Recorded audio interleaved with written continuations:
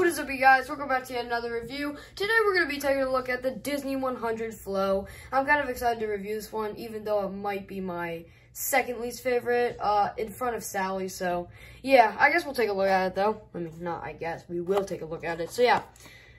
You got the Disney Pixar Cars logo up there. You got the Disney 100 logo big and bold right here. And then you got all the Pixar characters on this side. You got Sully, Woody, Dory, McQueen, Miguel, and Mrs. Incredible. Mattel, you just 3 and up. And then on the back here, you got some other cars from the Disney 100. You got McQueen, Sally, Mater, Flo, Ramon, and Doc.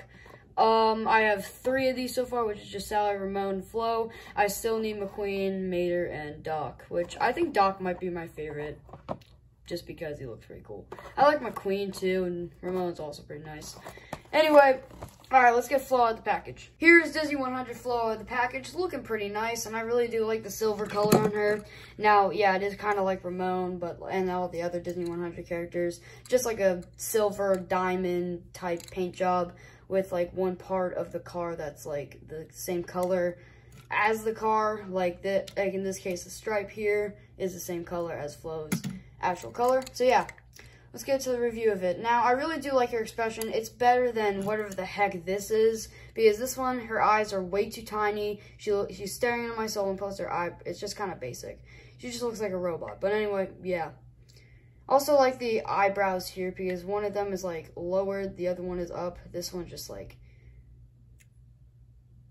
that's kind of creepy, but whatever. You got the smile there, and then the 2 dots. I don't really know what they're supposed to be for, but whatever. 2 dots there. On the side, you got the fins here, and you got the green stripe with the diamond silver tires. So yeah, pretty nice. You also got the little covered up tire back there on the trunk. And then on the back, really nothing. They just had like the little license plate where Flo's license plate should be, which the license plate says Showgirl. And on this one, headlights and taillights are painted. And on this one, they're not painted. This is just painted, and then the rest is just silver. On the base here, you got made in Thailand, SO4A, made the 4th week of 2023 in the A factory. So yeah, that's about all I have to say for Flo. I mean, I guess we'll compare her to her regular counterpart now. Actually, yeah, I did notice another difference, that this version of Flo has the white walls, this one doesn't. It just has the silver walls, I guess. I'm not really sure. Also, this one's back bumper has like a chrome design. This one, no. Yeah. Also, black base on this one. This one just has a silver base.